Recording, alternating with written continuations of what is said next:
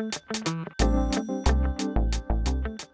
there, today we wanted to do another quick demonstration on how to use Shalex's DamIt dam sealer.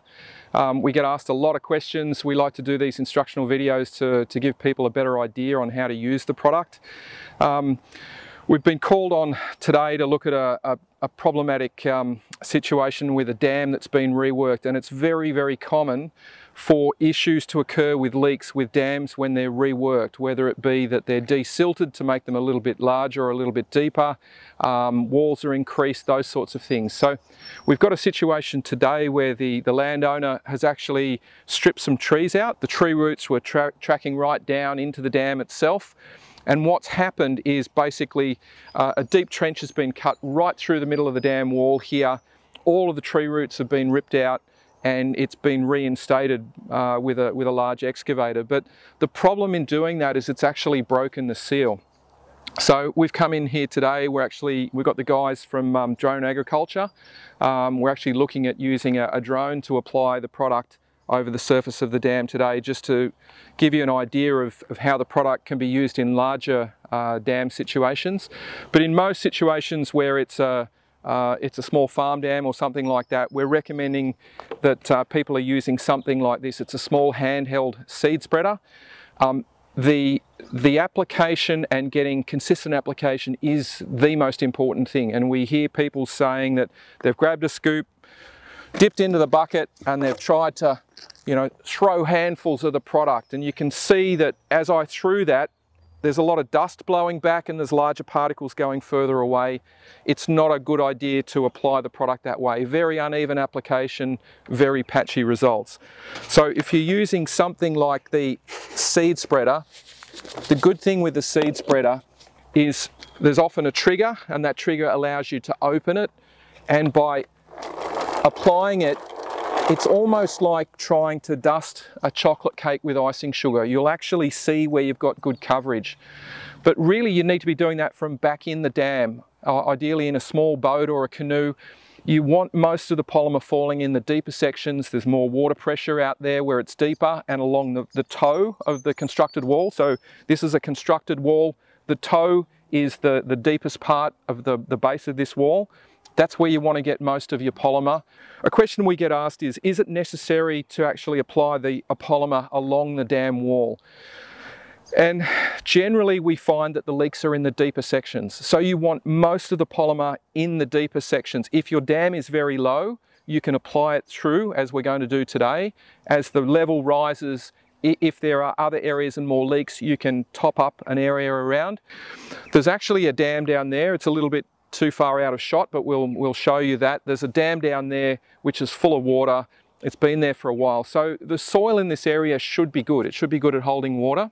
That has been holding water for a long period of time, and this used to hold water until all the trees were ripped out and stripped.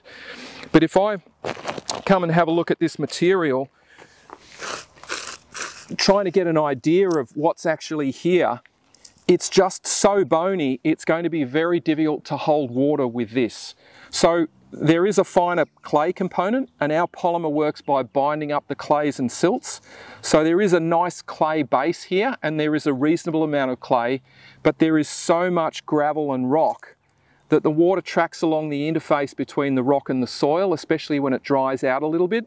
Trying to understand why you've got issues or where they might be coming from as far as leaks, it really makes a lot of sense. So you can see there's a couple of marker pegs in the dam, and what the owner has done is actually measured his water losses over a period of time. So with some large dams, you might actually find that some of your water losses are attributable to evaporation. There's some soggy patches down around the bottom, and that's a telltale sign that you've got leaks tracking under or tracking through the wall.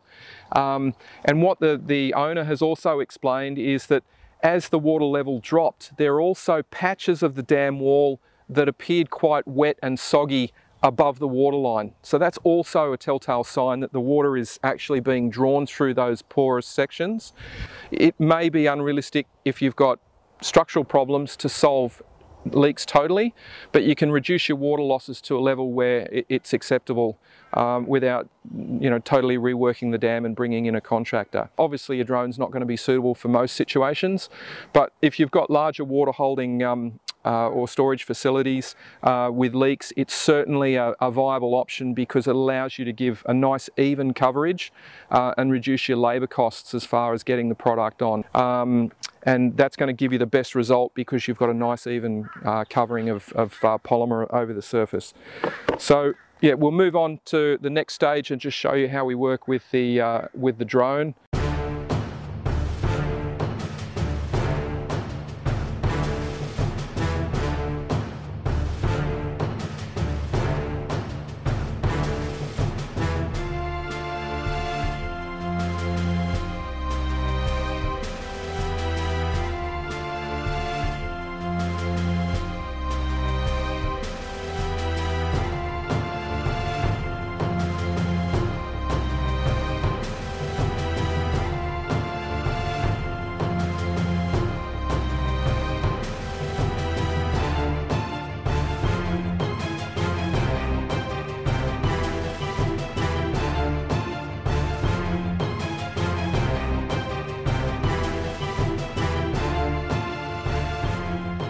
So what we're doing now is we're basically putting a slurry, a bentonite slurry, over the top of the DamIt that we've applied, and we're using a fire hose to do that. We've basically got a trash can over there, and we're recycling the water through to keep it in a slurry. And it's a bit easier using something like this to apply bentonite rather than applying the powdered version.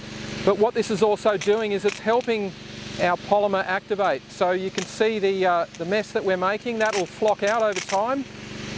It's giving the DamIt polymer some clay to attach to. So we're also able to spray that over the bank. There would have been some polymer land over the bank, and as the water level comes up, we want to try and anchor that in place, and this slurry will help us do that. So you can see by pumping it over, it's all going to turn white, but slowly this is going to settle out, and that'll give it a layer of clay and silt across the bottom of the dam without us having to dump dusty bags of bentonite.